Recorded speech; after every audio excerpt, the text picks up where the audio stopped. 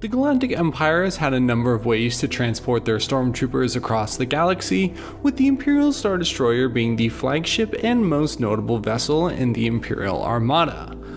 Alongside with the Lambda-class shuttle as iconic as any Imperial vehicle, but what about other ships used by the Empire to just transport regular stormtroopers, as Star Destroyers carried more than just stormtroopers and acted as mobile fortresses, and Lambda-class shuttles were primarily for officers? Well, let me introduce you to the standard Imperial Transport. It was a modified transport to carry stormtroopers and heavy weaponry into battle zones or transport Imperial prisoners to the prison. It could carry 36 standing stormtroopers or at least 20 seated stormtroopers or prisoners, and it was armed with twin laser cannons and it had sublight engines. I couldn't find a manufacturer for one of these, and I presume for one of them it would be around like 50,000 credits for just being a basic Imperial transport just to carry stormtroopers. We don't see it too much in the Star Wars universe, but in the later post-Empire Imperial remnants we end up seeing these, so maybe they weren't fully used in the Star Wars galaxy until then. But one ship we have seen before is the LAAT LE Patrol gunship, which was actually a modified version of the LAAT, a complete downgrade in my opinion, and it was the Imperial Patrol Transport, which was, like I said, the LAAT, so it was introduced during the Clone Wars to perform law enforcement functions on the New Republic capital of Coruscant. It was a sleeker, smaller, and less heavily armed Republic attack gunship, and same thing with the Imperial version, less armed and a sleeker version, but it was more of a patrol transport and it was better suited for policing the dense planet-wide cities or areas where they couldn't use such a large gunship, get stormtroopers in and out quick, and it reduced the risks of overall collateral damage.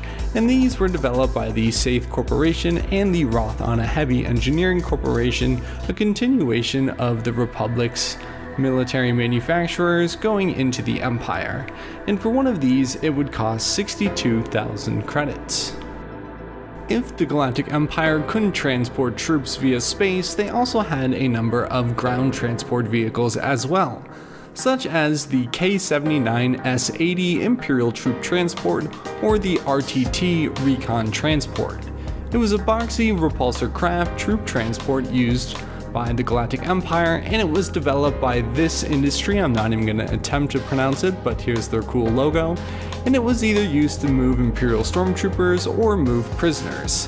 And despite not being designed for combat, the Imperial Troop Transport was fitted with 2 forward laser guns and a dorsal twin turret on the back, and it could carry at least 1 squad of troopers. And we get to see updated versions of it in The Mandalorian, but it primarily comes from the Rebels TV show. But it is one of the ground vehicle transports that the Empire would use, and I think there was more heavily modified versions of it that were more designed for combat, like the Trexler 906 Armored Marauder, a combat-ready variant of the K-79S-80. The vehicle was in clad metal plating resistant to standard blaster fire, and it had much thicker armor than the K-79S-80. And it provided enough space for 3 crew members consisting of 2 pilots, 1 gunner, and the space to carry at least 1 squad of stormtroopers.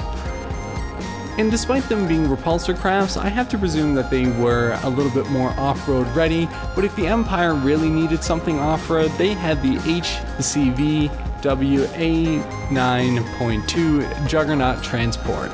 In other words, just the Juggernaut Transport. This is another Clone Wars era vehicle that was transported into the Imperial era. It was so good that the Imperials could not use it.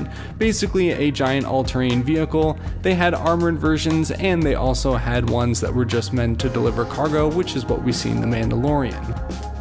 I was also able to find at least 1 other Imperial ground troop transport, more of a work yard transport than a military transport, but we do see it being in use in Mapuzo by the Galactic Empire, and of course our dude Trek is driving one of these. Like I said, not necessarily so much a military vehicle, but a work yard vehicle. And then just for fun, not used by the Galactic Empire, but Prelox Morlana, a private security company, would use vessels such as the Mobile Tac-Pod, which was a troop transport and landing craft that could deploy troopers down to planetary surfaces or deliver small amounts of cargo. Certainly these aren't the most notable crafts in the Star Wars universe, but I always like taking a look at some of these smaller vehicles that the Empire would use and how they are still seen all across the galaxy well after the Empire's demise. So in that is some of the Empire's troop transports in the air and on the ground. Subscribe if you would like, and until next video, goodbye.